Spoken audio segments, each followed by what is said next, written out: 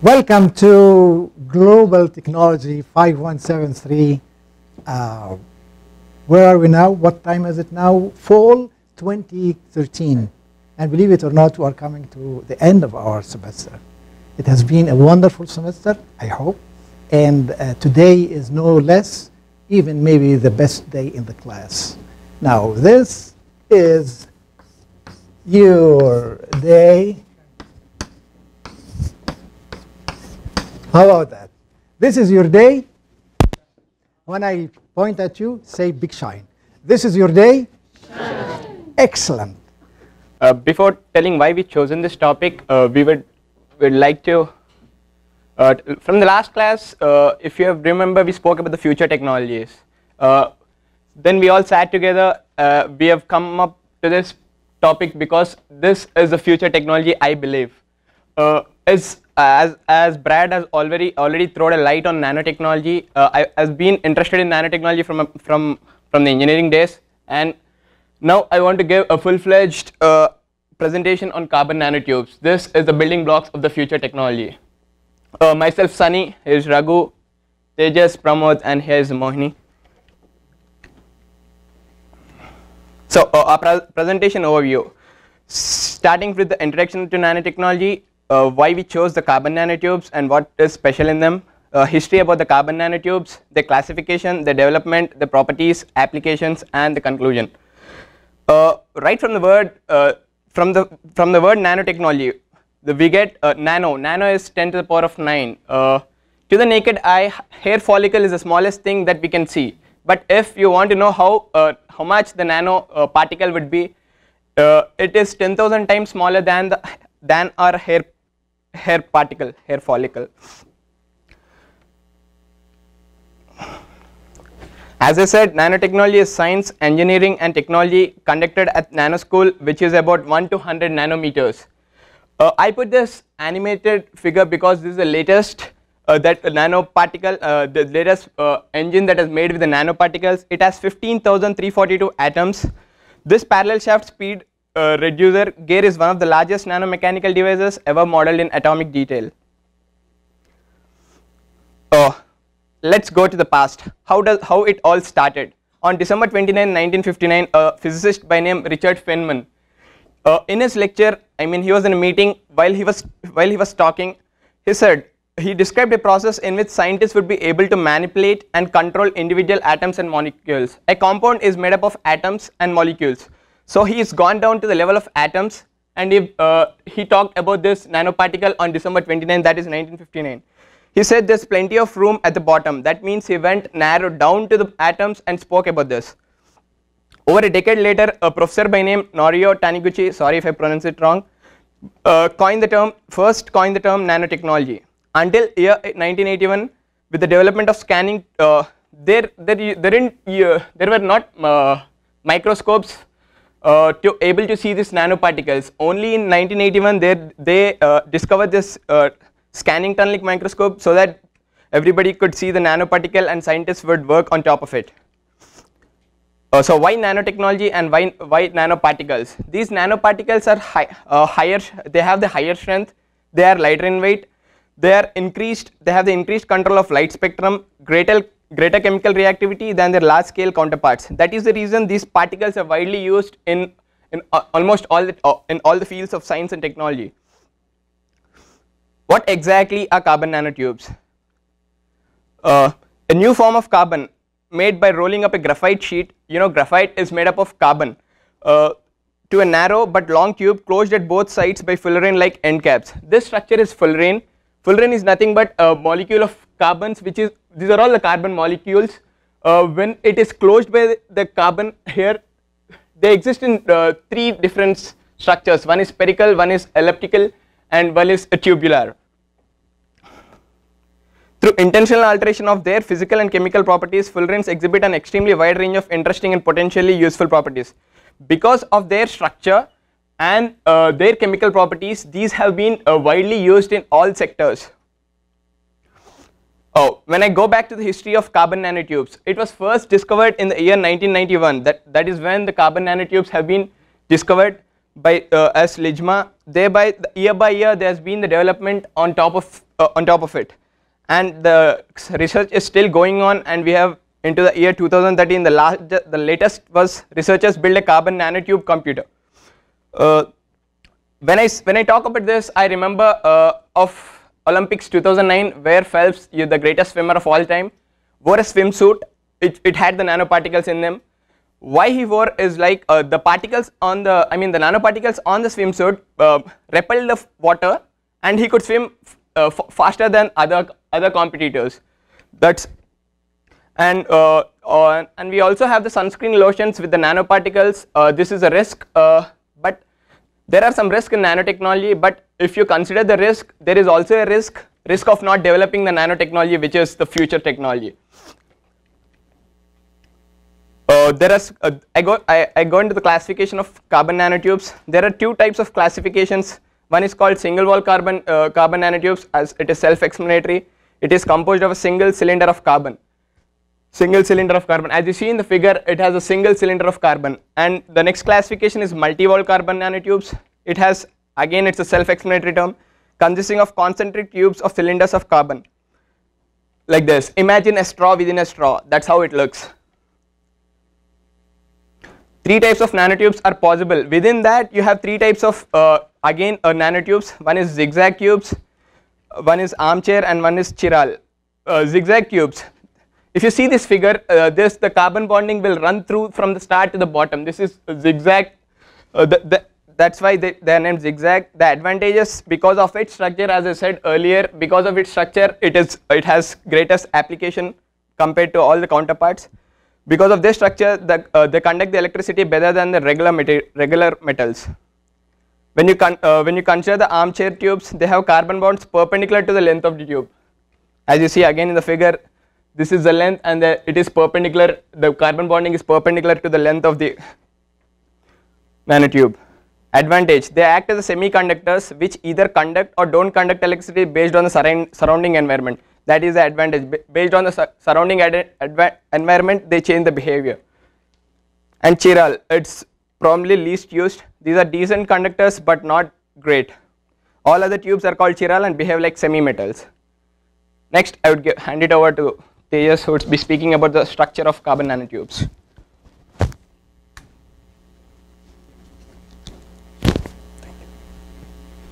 Hi, I'm Tejas.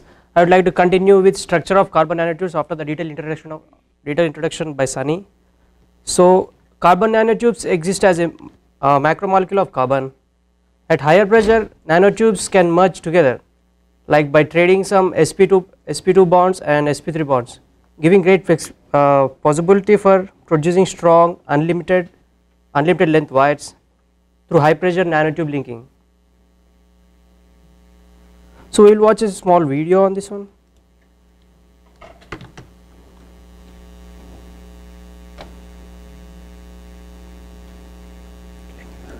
Carbon nanotubes are one carbon material. They were discovered about 10 years ago.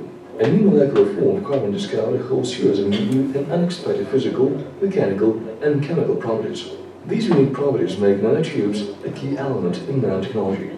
Carbon nanotubes are cylindrical, elongated structures with a diameter of 1 to several tens of nanometers and can be up to several centimeters long. They consist of one or more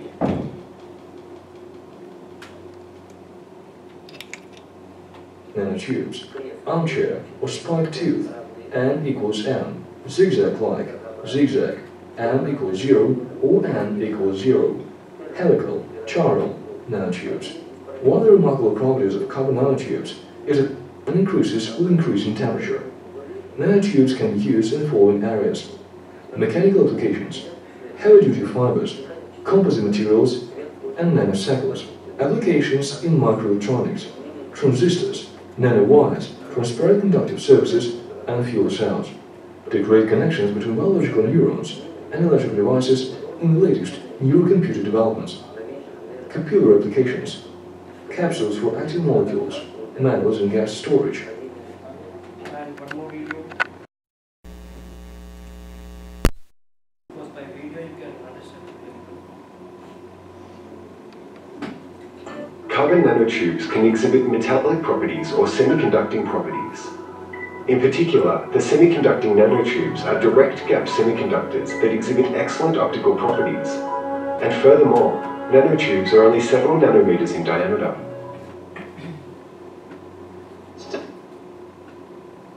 Communication is a technology of the future, and the key to that technology may be carbon nanotubes with a diameter of just several nanometers.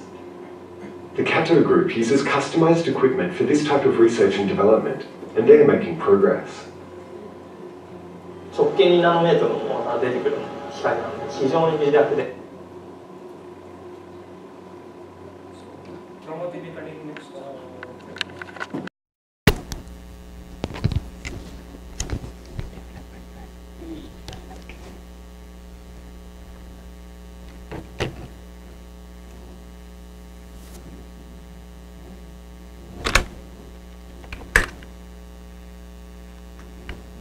The properties of carbon nanotubes, they have general properties, single wall nanotube absorption properties, transport properties, mechanical properties and reactivity. General properties, single wall nanotube carbon nanotube diameters fall in the nanometer ranges, and it can be hundreds of macrometers long. They are stable up to 750 degrees Celsius in air and up to 1500 to 1800 degrees Celsius in inert atmosphere, beyond which they are transformed into regular polaritic solids. They have of the mass density of aluminum, while the length of a single wall nanotube carbon nanotube can be macroscopic. The diameter has a molecular dimension. It is an interesting feature. The interesting feature of a single wall nanocarbon tube is that it has very high surface area. Example, single graphene sheet is probably the unique example of the material energetically stable in normal conditions. Single wall nanotube in bundles but isolated, and provided the single wall nanotube have one end open the real surface area, and it is equal to the single flat graphene.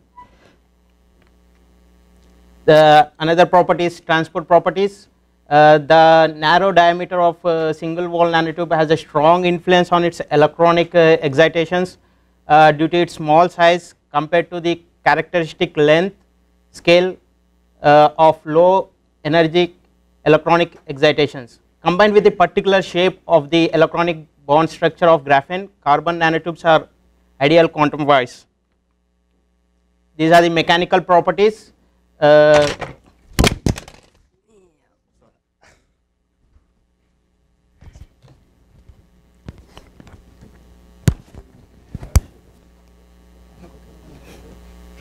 The mechanical properties, while tabular nanomorphology is also observed for the many of two-dimensional solids, carbon nanotubes are unique through the particularly strong three-folded bonding of the curved graphene sheets.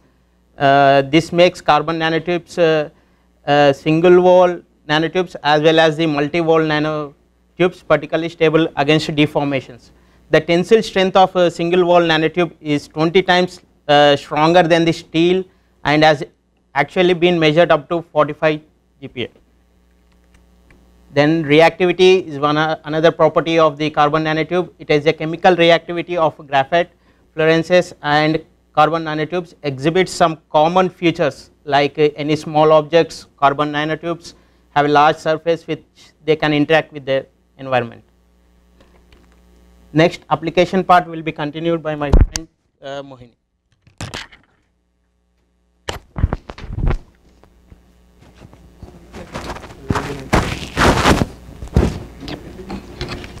Hello, good evening everyone. Now I'm going to talk about the topic applications in carbon nanotubes. Nanotubes hold the promise of creating novel devices such as carbon-based single electron transistors that are significantly smaller than conventional transistors. And nanotubes, excellent strength to weight ratios, creates the potential to build an elevator to the space. Carbon nanotube applications in electronics, sensors, biomedical, in electronics.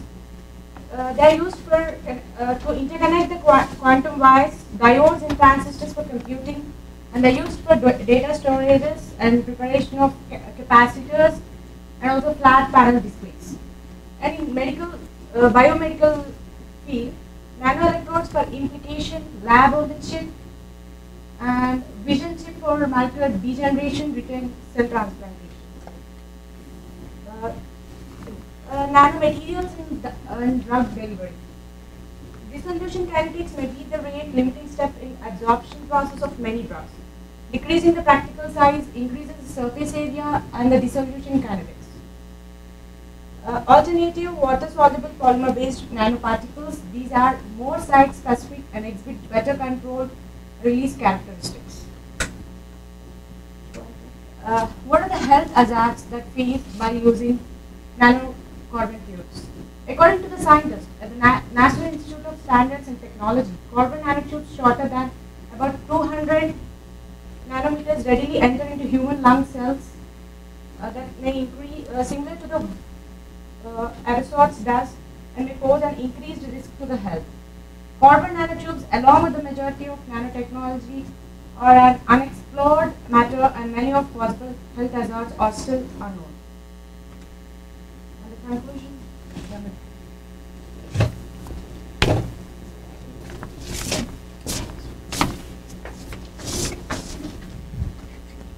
Yeah.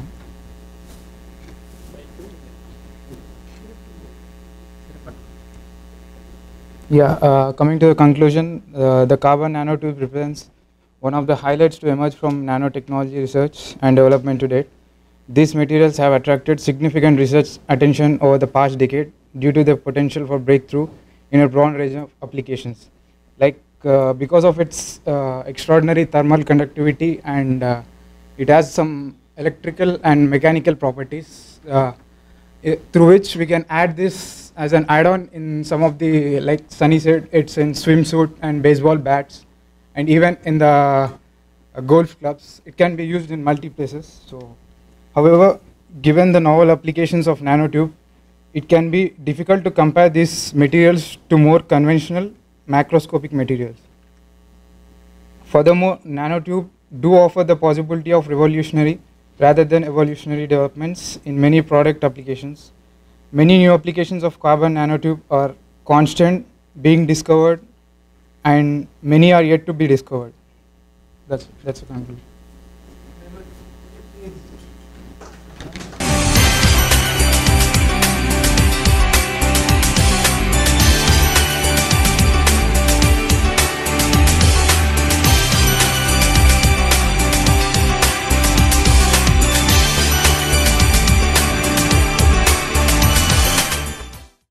Even maybe the best day in the class. Now, this is your day. How about that? This is your day. When I point at you, say big shine. This is your day. Shine. Excellent. Before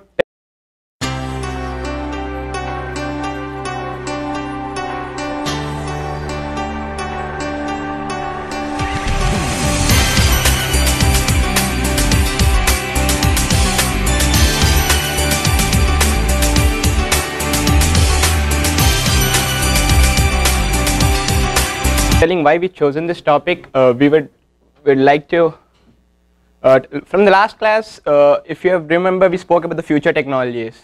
Then we all sat together, we have come up to this topic because this is the future technology, I believe. As Brad has already thrown a light on nanotechnology, I have been interested in nanotechnology from the engineering days, and now I want to give a full-fledged presentation on carbon nanotubes. This is the building blocks of the future technology. Myself, Sunny, here's Raghu, Tejas, Pramod, and here's Mohini. So, our presentation overview. Welcome to Global Technology 5173. Where are we now? What time is it now? Fall 2013. And believe it or not, we are coming to the end of our semester. It has been a wonderful semester, I hope. And today is no less.